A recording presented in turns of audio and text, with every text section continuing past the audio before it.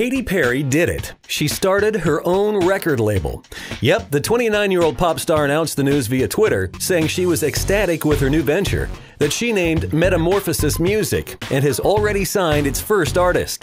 She followed up with the announcement by showing off the company logo, a very simple design that she shared with her almost 6 million Instagram followers.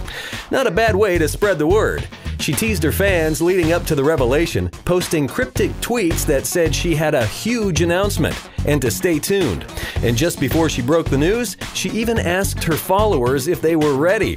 Metamorphosis Music is a joint venture with Katy's current label, Capitol Records.